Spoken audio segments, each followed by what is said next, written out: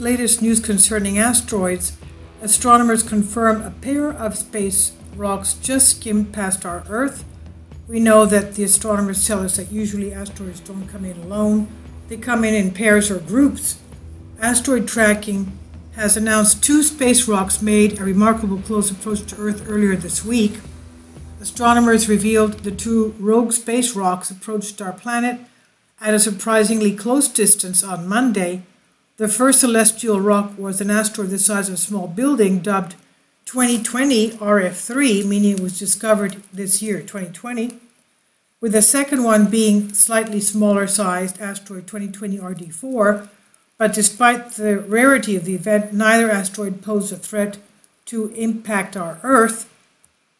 Asteroid trackers at U.S. Space Agency NASA confirmed the key details on their Earth close approach site.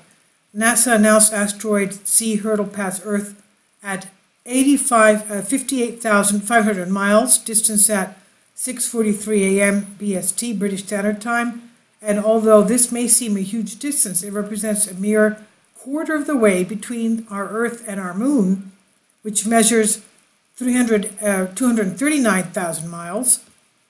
Then only 14 hours later, smaller size asteroid 2020 RD4 passed at a similarly close distance. Dr. Massey, an astronomer at the Virtual Telescope Project, managed to capture both asteroids as they passed the planet with remarkable clarity. He said in his email, asteroid 2020 RD4 will safely come at about a quarter of the average lunar distance from us.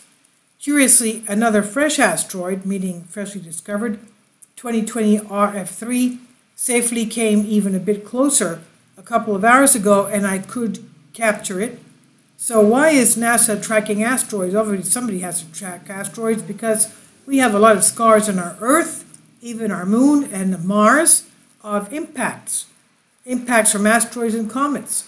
Now, asteroids are rocky remnants from the early formation of Earth's cosmic neighborhood about 4.6 billion years ago, and NASA estimates the current asteroid count to be about 1,994,992 that they have already found. The majority of the mysterious rubble lie in an asteroid belt between Mars and Jupiter, but some asteroids can very occasionally be pulled out of the belt to approach our planet. Explaining why NASA is investing so much into planetary defense, NASA says they said, what would we do if a near-Earth asteroid, near-Earth object, NEO, were found to be on a collision course with Earth? Could we deflect the asteroid to prevent the impact? In collaboration with Aerospace Corporation's Center for New Near-Earth Object Studies, has developed the NEO deflection app, which examines the kinetic impactor deflection technique for a series of hypothetical impacting asteroids. The largest asteroid is called Vesta. It's estimated to be a whopping 329 miles across. It's almost like a small planet. NASA cannot currently detect space rocks any smaller than 33 feet in diameter, about 3 miles wide. Fortunately, Earth's thick atmosphere protects our planet from space rocks of this size, as they would safely burn up before they impact the Earth. But an asteroid the size of Vesta could cause apocalyptic damage to Earth should one collide. Good news is there are no known asteroids on anything approaching this scale expecting to slam and impact our Earth anytime soon.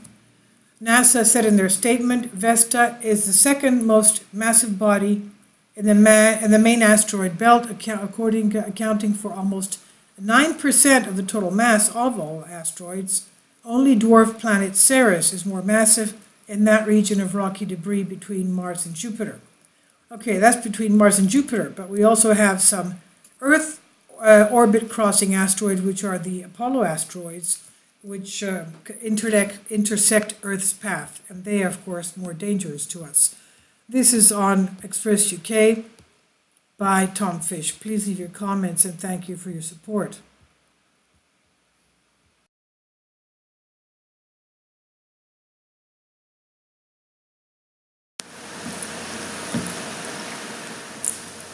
If you'd like to join me on my Patreon account, You will hear content not covered by mainstream media.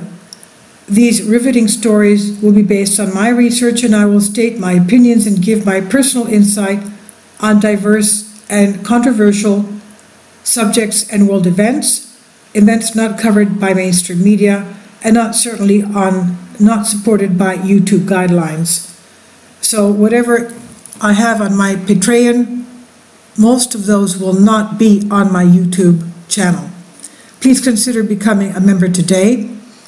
More of the most significant and important videos will be on my Patreon channel.